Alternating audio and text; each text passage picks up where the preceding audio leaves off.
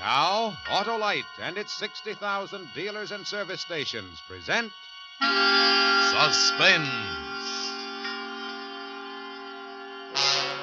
Tonight, Autolite brings you Academy Award winner Miss Claire Trevor in The Light Switch, a suspense play produced and directed by Anton M.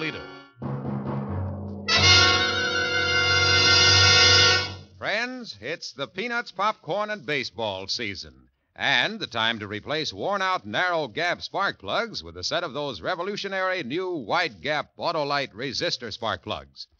You'll get smooth idling, more positive firing on leaner gas mixtures, actually saving on gas. Yes, these winning benefits are all made possible by a newly developed 10,000-ohm resistor built right into every Autolite resistor spark plug. This exclusive Autolite resistor makes practical a wider spark gap setting, and that's what does the trick. What's more, Autolite resistor spark plugs with this exclusive Autolite resistor cut down on radio and television interference. So, folks, see your Autolite dealer and have him replace old, worn-out, narrow-gap spark plugs with a set of the new Autolite resistor spark plugs. Remember, you're always right with Autolite. And now, Autolite presents Claire Trevor in a tale well calculated to keep you in suspense.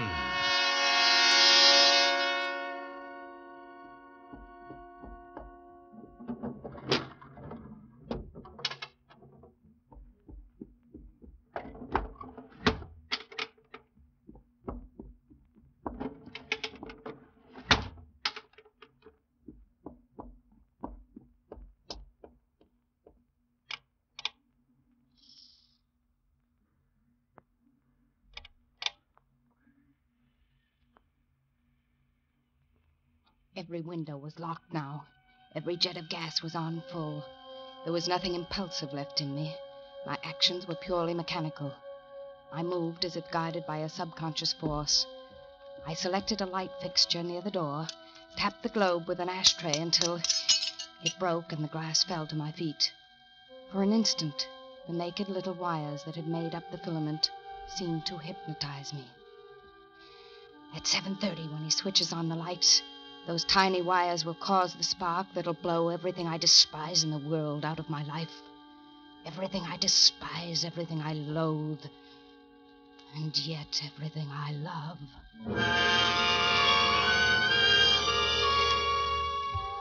The gas in the little room was beginning to make my eyes smart, and I realized I had to get out of there. I started to open the door when something told me to stop. It was lucky. I pressed my ear against the panel. I could hear voices outside. People were talking in the hall. I'd have to wait. Wait. Couldn't get panicky. Just had to wait, that was all. I thought of shutting off the gas, but they'd be gone in a second. Seconds. It seemed like hours before the voices finally died away. I heard a hall door shut behind them. Now I had to be fast. The gas was beginning to make me feel strange. I listened for an instant more, then turned the knob and started out just in time to see two men getting off the elevator. Stepped inside again and shut the door. I'd have to wait.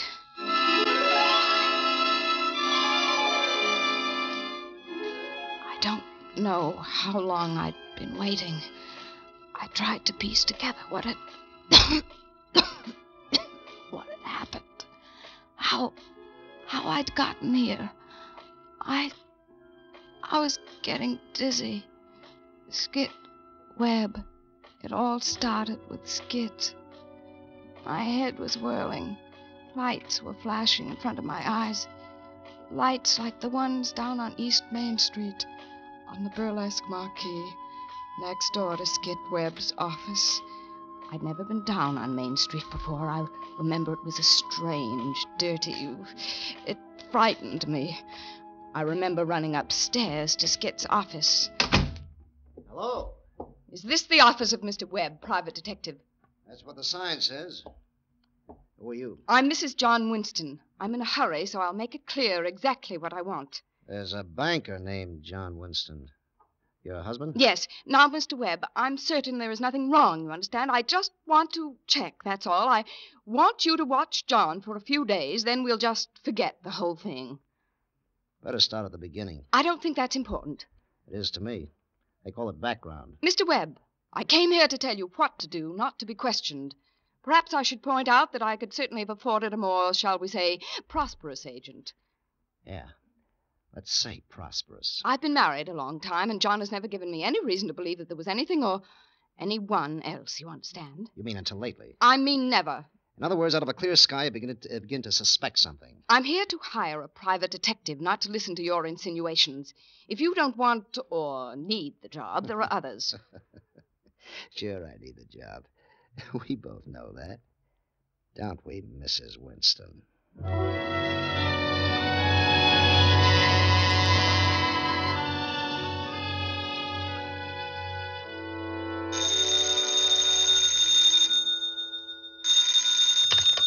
Hello. Hello, Mrs. Winston. Can you talk? I mean, are you alone? Why, yes. Who is this? This is Webb, Skid Webb. Remember last week? Who? Skid Webb, the private investigator you hired. Oh, yes. I'd almost forgotten about that. I'm afraid I was acting quite foolishly that day. I had some sort of a silly argument with John about his working so late, you understand. What I called about, Mrs. Winston, is that I've been tailing John Boy all week. I think maybe you might have something after all. You don't mean that. You lie. No, Mrs. Winston. I really mean it. You lie. Do you hear me? You lie. You're a liar. Oh. 8. Hello? Hello. Hello, is this Mr. Webb? Well, Mrs. Winston. I didn't expect I'd hear from you again. Mr. Webb, tell me. Where was he? What was her name? Do you know that? Take it easy. Look, first you come in the office and give me no information, then when I dig something up for you, you throw a tantrum. What's with that? All right, I'm sorry. I'll try to be more sensible.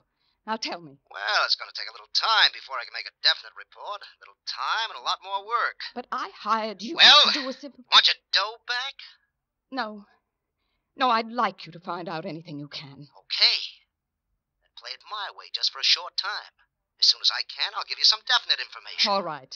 But I want you to tell me everything as it goes along, Mr. Webb. Okay. And why not just call me Skid? I'd rather leave it at Mr. Webb, if you don't mind. No, I don't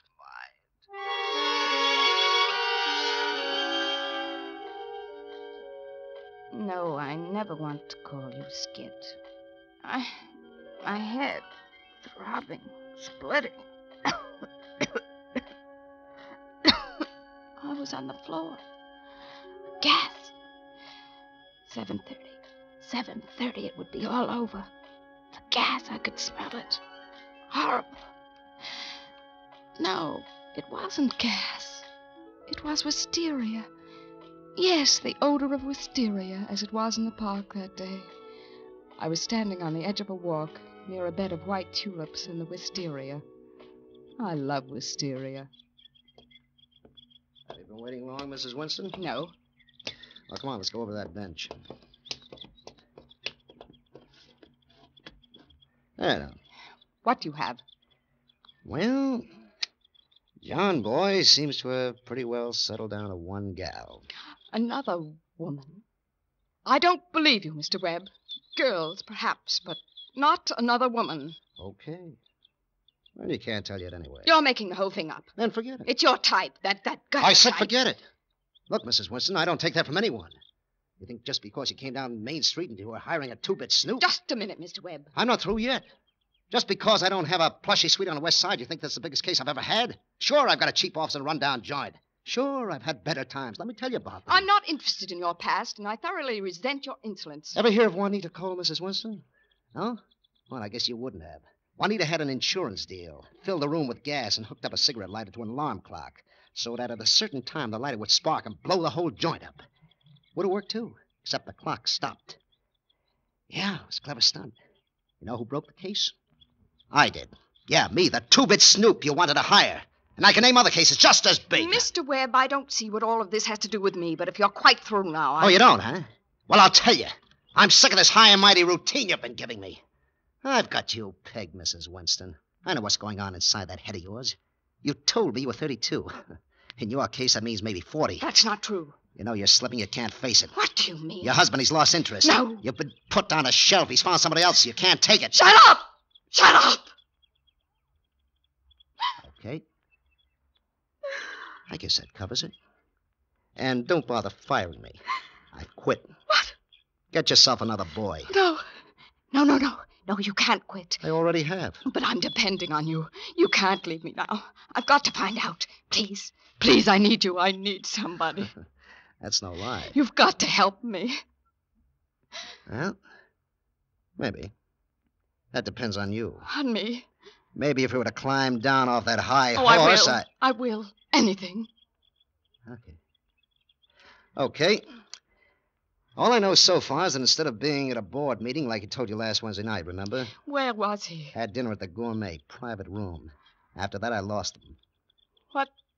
What did she look like? Typical. Blonde, about 25, theatrical looking, pretty well put together. Oh, stop it. Well, you asked me. What else? She met him for lunch on Friday. I think she may be in a show downtown. That's all I know now, but I'll keep checking. Yes, keep checking. But you've got to promise not to get all hot and bothered until we're ready to move. I promise, Mr. Webb. I'll be as cold as ice.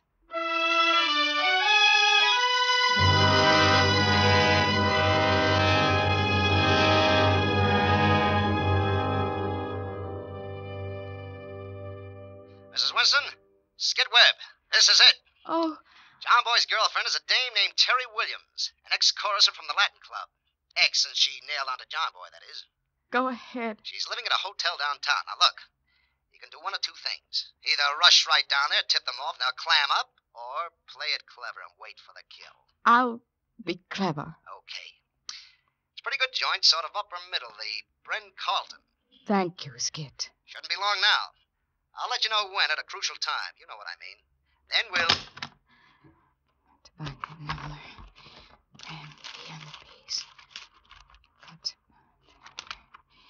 It is.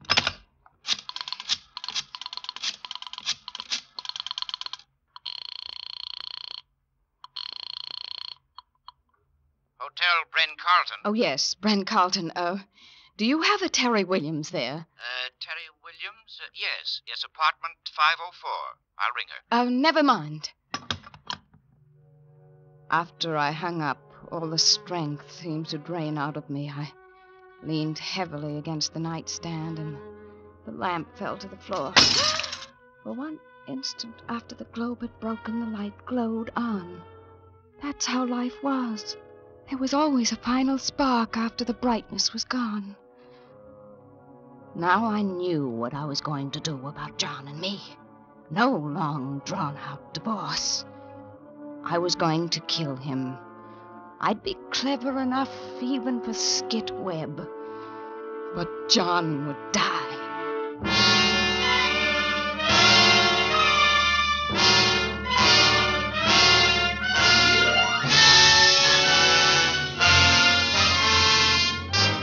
For Suspense, Autolite is bringing you Claire Trevor in radio's outstanding theater of thrills, Suspense.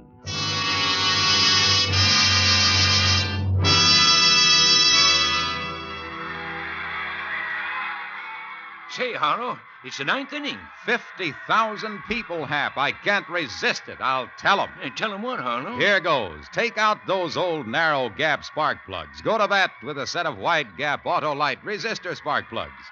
They make your engine idle smoother, give better performance on leaner gas mixtures, actually save gas. Why, that newly developed 10,000 ohm Autolite resistor found in no other automotive type spark plug increases electrode life 200% and more. Harlow, the slugger is up. It's a four-bagger, Hap. And so are sensational wide-gap Autolite resistor spark plugs. What's more, that exclusive Autolite resistor cuts down on radio and television interference, too. So see your Autolite dealer and get a set of those remarkable, irresistible, sensational new wide-gap Autolite resistor spark plugs today. Come on now, Harlow. We got to switch from baseball to suspense. And now, Autolite brings back to our Hollywood soundstage Claire Trevor as Mrs. Winston in The Light Switch, a tale well calculated to keep you in suspense.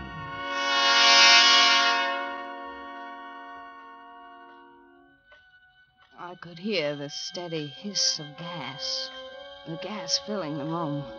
The trap I'd set for my husband, John, and his girlfriend wasn't working out the way I'd planned. I had to get out of the room. My plan was falling to pieces. My life falling to pieces. And like a person drowning, I was remembering.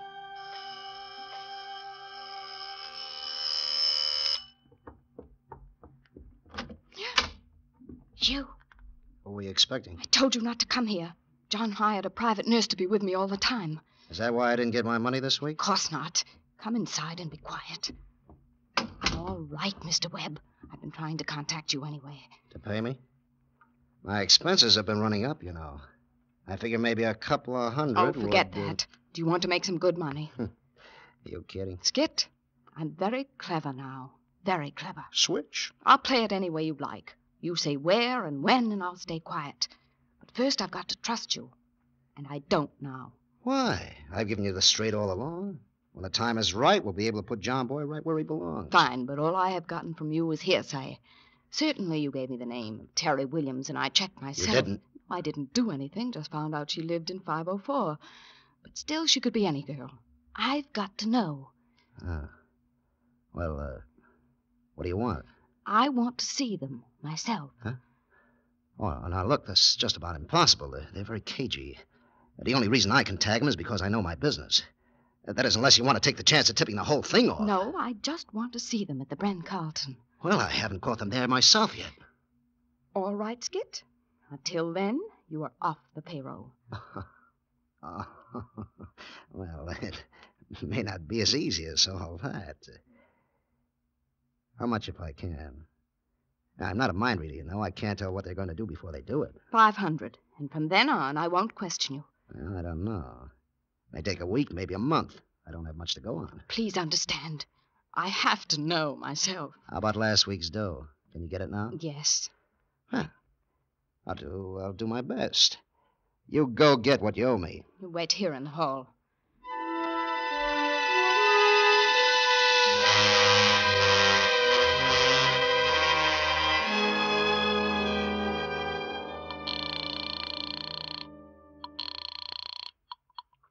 Hello. Skit, you told me you were going to call this morning. I've been sitting by the phone all day. Well, I didn't have anything to report this morning, but I do now. I was just going to call you. Tell me quickly. You called me yesterday and said that John Boy was going away for a weekend. Yes. Well, get the $500 ready. I was able to tap a phone conversation. Pretty tricky job, too. Go ahead. He's picking Terry Williams up in a taxi tonight at 7:15. They'll arrive at her apartment around 7:30 for dinner. Got that? Yes. Okay. You wait in your car across the street. I'll join you there. All right. Now, listen, don't lose your head and mess up the whole deal. No, I won't. I may be a little late. I've got to tail them this afternoon, make sure everything runs right. So they may beat me there. If they do, you can watch them go in, but wait for me. Be clever, Mrs. Winston. Clever. Yes, Skit. Clever. You'll never know how clever. I managed to get away from my nurse. Came here, got the key from one of the pigeonholes when the desk clerk wasn't looking, and let myself in. Apartment 504. Terry Williams' apartment. That's clever, Mr. Webb. Then I locked the windows, turned on the gas, and cracked a light bulb so it would spark when the lights were switched on. And now you'll see how clever I am at 7:30 when they... 7:30. I've got to get out. The door. The door. I've got to get to that door. Are you kidding me, but of course she's drunk. I tell you she ain't, Harry. Oh, look at her eyes. She's loaded. The lights. Don't turn on the lights. They're already on, honey. Where am I? How did I get here? You got me there, baby. Even I just got off the elevator, and there you were, staggering up and down the hall like hall. I got into the hall. What room is this? Why, it's our room, honey. You folded right in front of our door. I'm Eva, and this here's... Harry and Eva, honey. You remember Harry and Eva Vaudeville played all the big-time Palace, Chicago, Detroit, you remember? No, she don't, Harry. Well, why don't she? Please, I mean, what's the number of this room? 505. 50. Oh, then 504 is next door. Yeah, that's real smart. Yeah, 504 is next door. Then comes 503, 502, Please 50... help me up. I've got That's to... where you come from, 504? Terry having a party or something? No, that isn't where I came Oh, fine girl, Terry. She was overdue, you know. Hey, if Terry's having a party, maybe we ought to drop in. from. Oh, no. Why not? We haven't seen much of her since she started running around with her new boyfriend. Come on! No, I mean, there's no party there, and I didn't come from there. Then how do you know there's no party there? Please help me up. I've got to get out of here right now. I don't know, honey. You don't look so good to me. Why don't you just lie down a few minutes and then maybe Minutes. What time is it? It's time for a drink. That's what time it is. Now, you wait just right here, and I'll get it. Oh, Mr. please Maloney, tell me what got time the it is. female Oh, cat about to see. 7:30. No, I mean the exact time. Say, you're pretty particular, honey. Okay. It's exactly 7:26. That good enough for you? 4 minutes. I've got to leave. You've got to help me out of here right now. Do you understand? Right now. Help me up, I tell you. Well, okay, Help me honey. up. Okay, don't get so upset. Here. Oh, thank you. Well, here you are, girls. Here's your drink. No, thanks. I don't care. Come on, sit down and drink it. Do you No, good. please. I said sit down. Oh, why'd you want to push her, Harry? Well, what's with this babe anyway? I don't know, but she don't look so hot to me. Maybe we ought to send for a doctor. I don't need a doctor. Hey, wait a minute. I just figured out what's wrong with you. What? You're unhappy. That's what's wrong. Oh. And that's something I can't stand to see. Anybody unhappy. Well, we got just a thing for that, even me. We'll give you a little routine. Routine. Yes, sir. It'll snap you right out of it in no time. Come on, Eva. Oh, I'm just wild about Harry. No. Come on, Eva. Come on. Oh, I'm just wild about Harry. And Harry's wild about me. Now watch this stuff, Those honey. heavenly pieces. Stop it! Stop it! Well, how about that? How about that? We're giving her class, and all she can say is stop that. Now, look here, Oh, sister. let her alone, Harry. Can't you see she don't feel so... Here, honey. You let me help you. There. Oh, thank... Now, the door... Maybe what you need is the drink. Well, what do you think I offered her a couple of minutes ago? That ain't what she needs. She's loaded already. What she needs is air. Air. That's right, air. What I need is some air. Let's go out, get some air. Well, what's wrong with just opening the window? Oh. Ha-ha! Hey, Eva, look. Huh? Terry and that new boyfriend getting out of a cab. Now we can have a party. I don't want a party. I want to get out right now. Can't you understand? Get me out of Harry, here. maybe we better get her out of here. I'm kind of worried about her. Yes, we must get out. We got to help her downstairs, Harry. Oh, how come we always get tangled up with creeps like this? Please help me. Come on, Harry. Come on.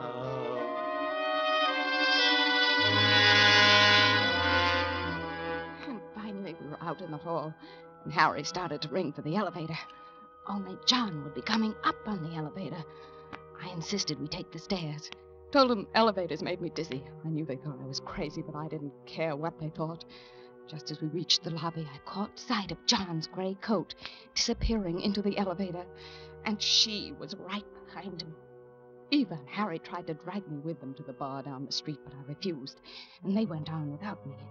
I waited in the lobby. The indicator over the elevator door stopped at the 5th floor.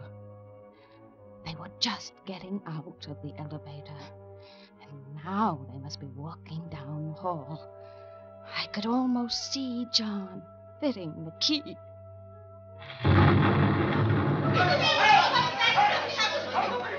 I walked quietly out of the hotel lobby to my car down the street. I felt better now.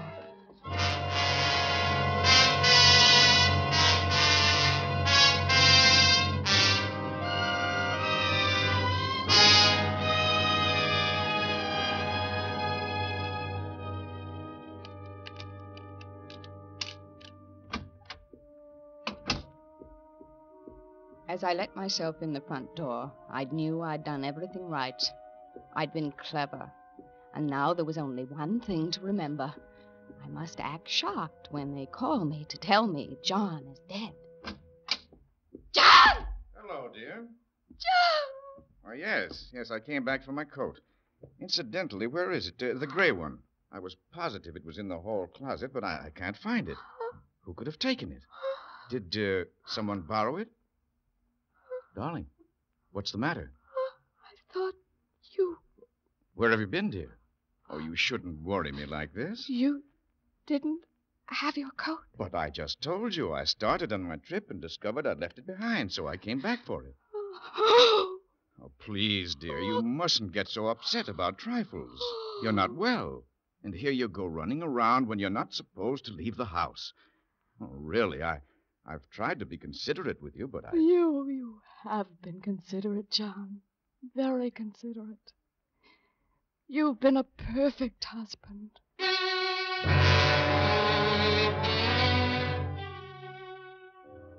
The police will be here any minute.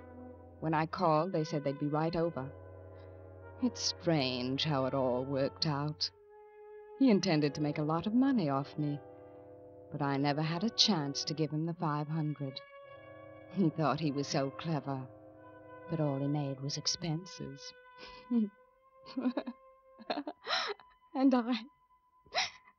I thought I was being clever, too. I killed 2 people. Terry Williams and her boyfriend, Skit Webb.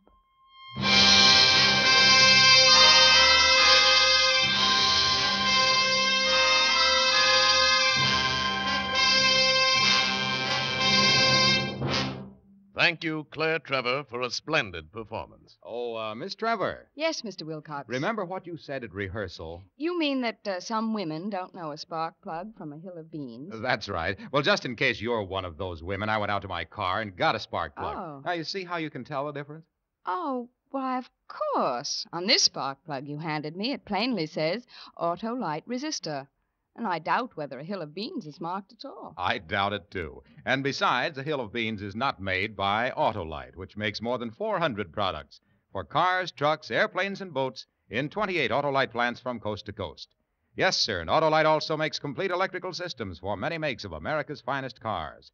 Batteries, spark plugs, generators, starting motors, coils, distributors. All engineered to fit together perfectly, work together perfectly, because they're a perfect team. So, folks, don't accept electrical parts that are supposed to be as good. Ask for and insist on Autolite, original factory parts, at your neighborhood service station, car dealer, garage, or repair shop. Remember, you're always right with Autolite.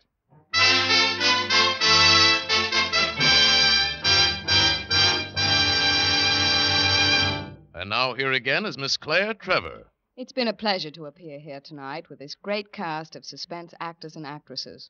And I'm expecting almost as much pleasure from listening next week when radio's outstanding theater of thrills brings you Jimmy Stewart in Revenge, another gripping study in Suspense.